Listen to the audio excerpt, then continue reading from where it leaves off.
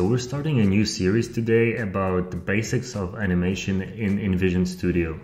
So first off, I'm creating a screen the size of an iPhone and naming it screen number 1. Then we create a background image, and for this I'm gonna use a blue gradient. Once you're done with creating the gradient, you can play around with the angle to make it a little bit more organic.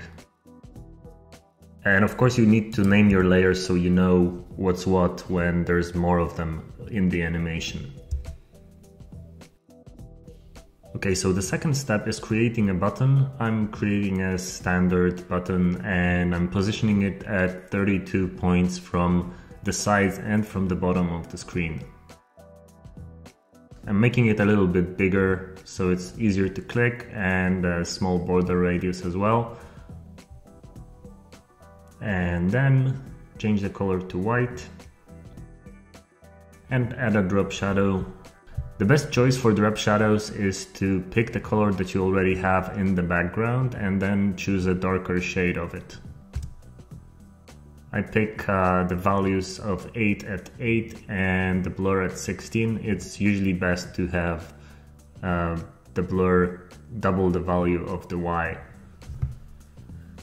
Okay, I'm making a circle and changing the color to yellow, and then I duplicate the circle and put it at an angle outside. So you have two circles like that. And if you use the Boolean operation of subtract, one of them will simply disappear. So this layer is gonna be called sun, and we will name the button layer button. Now I create a drop shadow for the sun, choose the same color as the sun itself, which is yellow, and choose the Y value to be 0 this time, because we want the shadow to go in every direction and create a glow. And I will pick the blur value at 32 or 64. Now I'm not gonna tell you what fonts to use here, because this is only about the animation basic, so pick a font that you like and just write in your city. Pick the right size and the right weight of the font yourself. I'm moving it up a little bit so it's more evenly spaced. Now I duplicate the text, move it under the sun, and here's a nice tip for creating the degree sign. You just do it by pressing Command Shift and 8, or probably on Windows it would be Control Shift and 8 while in the text field. So we fill in our temperature and our degrees. I'm gonna use Celsius here, but you can use Fahrenheit if you like. Duplicate our city again and just write sunny. Again, you can adjust the font sizes to your liking, and you don't really have to copy mine. Zoom in on the button, duplicate the sunny text again, and this time let's write night, and let's pick the blue color from the background for the text on the button again. Now move the text into place and make sure it's completely centered on the button both vertically and horizontally.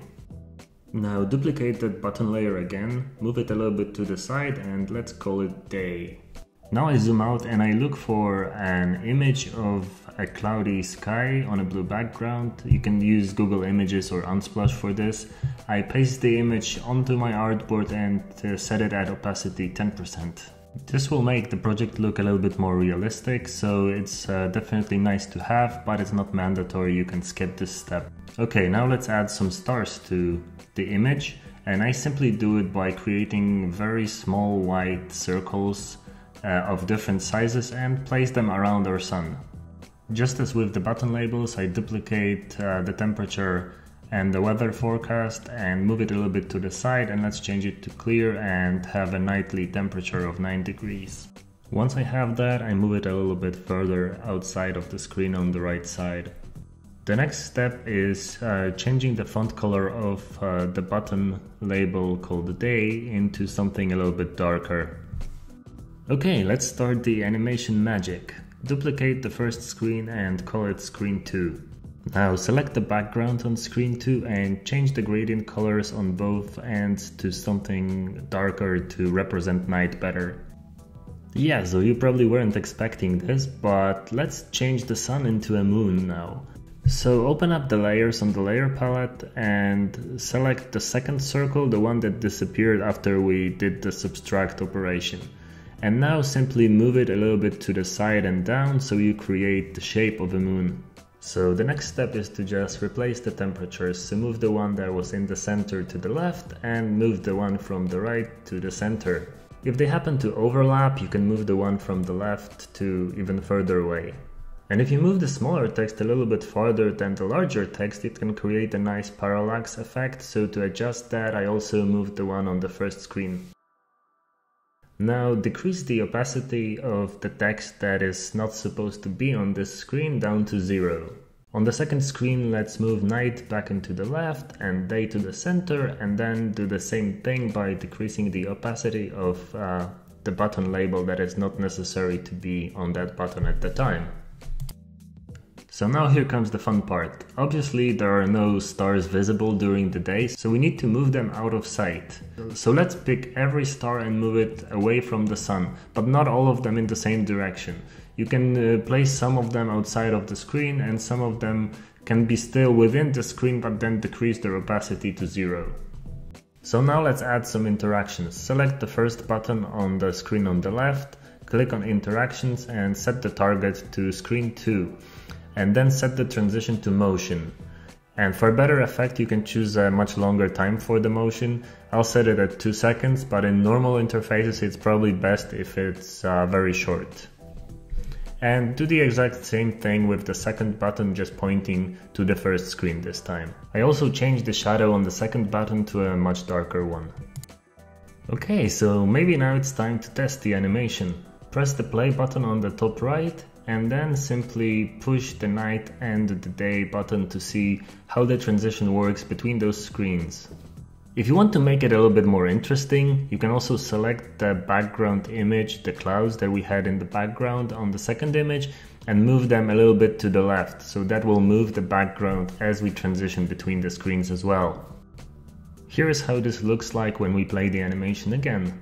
It looks a little bit better, so it's definitely worth to do it, but try not to move the image too far, as when the animation gets too fast, it's actually going to be distracting to the users. So keep it subtle and it's going to be nice. So here is the final animation. It's of course very simple, but it's only supposed to show you the basics so you can play around with it yourself. And you can play around by adding different shapes or possibly a couple of different cloud layers in the background and animate them at different speeds.